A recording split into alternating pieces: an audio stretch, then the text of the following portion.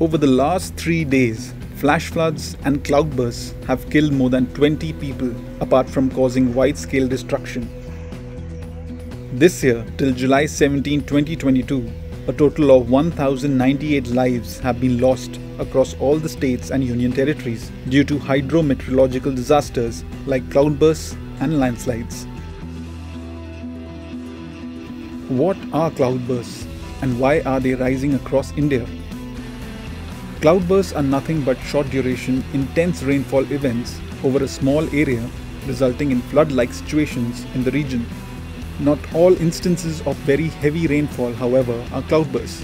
It is a cloudburst when the amount of rainfall in a particular region exceeds 100 millimeters in an hour. As the minimum threshold is quite high, only 30 such incidents have been recorded between 1970 and 2016. This also means that a lot of reported cloudbursts in media are not actually cloudbursts by definition.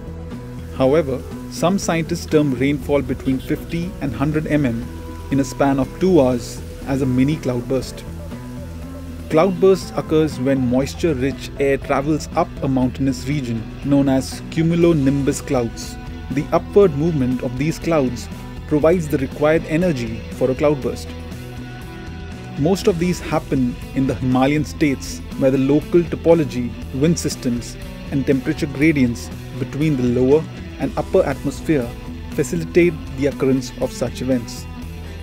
Even though cloudbursts are extremely localized events, the consequences of these events are not confined to small areas. The heavy downpours often trigger landslides and flash floods, causing extensive destruction downstream. As climate change is warming the oceans faster, the moisture-rich air reaches the Himalayan region, accelerating the intensity and duration of cloudburst events. The decadal temperature rise in the Himalayan region can also contribute to the rise in cloudbursts.